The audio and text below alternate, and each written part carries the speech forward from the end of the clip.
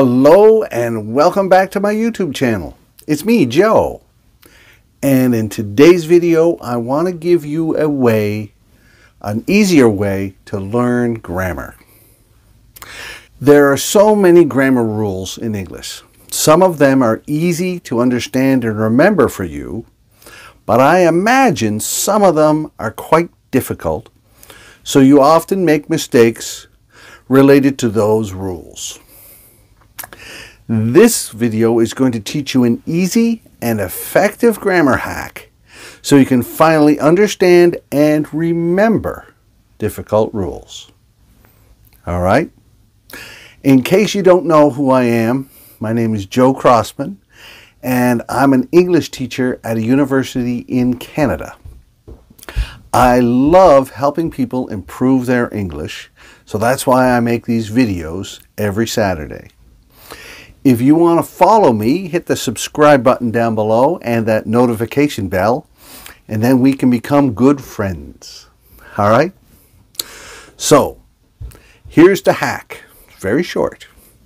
The way to remember hard or complicated grammar rules is to make an example using people and events from your life. Okay? Now, if you're studying a grammar book and the grammar book provides an example, when you're reading it, you can maybe get the idea and you can understand it. But because the example belongs to the book, these aren't your family members or friends, it's easily forgotten because there's nothing connecting it there. But if you connect a situation or events and people in your life that really happened to the grammar rule, then you will remember. Because you're not going to forget your life, you're not going to forget the people in your life and what happened. You just have to say it in English. If you get the correct sentence and you leave it that way, then you can remember the grammar rule because you'll remember what happened. You got to remember, this doesn't mean just using your family's names. That's not good enough. You must write about the correct experience. If you don't choose the correct experience, then this tip won't work. Okay, now you've made it this far. I'm going to give you a secret code. There's going to be 2 secret codes in this short video. When you hear them, I want you to write me a message on Instagram at Teacher Joe Crossman. Then I'll know that you watched the whole video and I'm going to help you more. Okay? So the first secret code is helpful grammar tip. Okay, now let me give you an example. For ownership, this sentence is bad for me. My brother's dog was called Max. Okay, so if you read that in a book, you might understand, okay, my brother's dog, okay, I think I got it. But this is not as useful as it could be because it's not true. My brother never owned a dog. This won't help me remember. It won't help me understand possessive grammar. I need a true event. I need a true example from my life. For example, my sister Debbie's cat was named Pumpkin.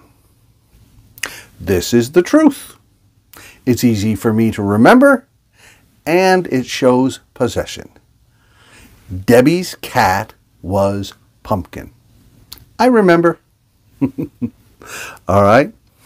All right. Here are 2 examples with the past perfect. Sometimes people forget how to use, or they don't understand how to use the past perfect. I had graduated from university before I became a teacher. So those are 2 events that happened in the past. One happened before the other. I had graduated. And this is all true for me. so I can remember how to use the past perfect before the simple past. Another example, I had worked for 5 years at a hospital before I moved to South Korea. And that's also the truth. I had worked. That happened before I moved to South Korea. Okay? When you put true experiences and use grammar to explain your true experiences, it helps you remember. Now here's the second secret code. It is, these are true sentences. All right, so I want you to write a sentence below in the comments and I'll check it. Tell me something true about your life. Okay? If you enjoyed this video and you want to see some more, I'm going to put a video here, a link. You can click on that and then you can see me with a different shirt, different beard, and you can keep on learning English. Okay? And by the way, when did you finish high school? All right, that's it for now. See ya.